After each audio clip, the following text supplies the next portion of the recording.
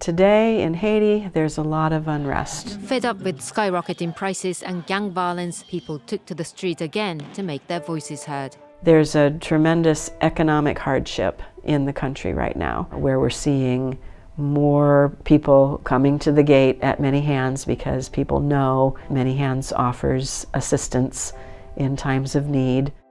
When groups would come, we would go out and we would be out in the community more. We would be out and sharing God's love, being love in action in various ways, such as food distributions.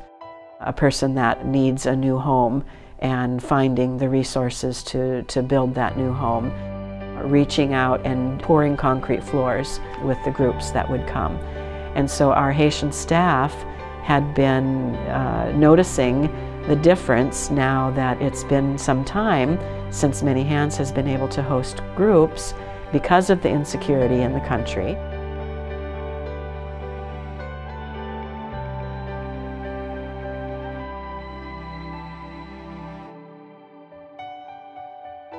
All of Many Hands Haitian staff will have the opportunity to participate in this initiative. Everyone will have a voice and will have the opportunity to give suggestions of who is in need, and then actually be the ones that go, that are the hands and feet of Jesus, that go and get the privilege of being love in action by sharing those gifts.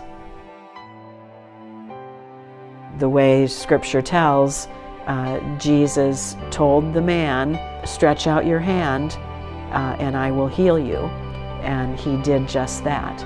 So we are looking at this as Many Hands as being obedient to the call of the Lord to stretch out our hand, to go those places and to be for those people what they don't have the resources to do for themselves. Each staff member will have the opportunity to participate, to be that stretched out hand for those in need. There's so much healing that needs to go on within the people of Haiti. So I think this is going to be a way that they're going to feel the power that comes through loving God and seeing God in action and being that love in action.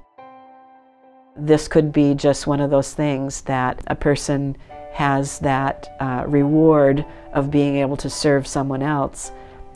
It may not stop there. They may turn into being a better servant in their community, in their neighborhood, to their neighbors. This is how God works.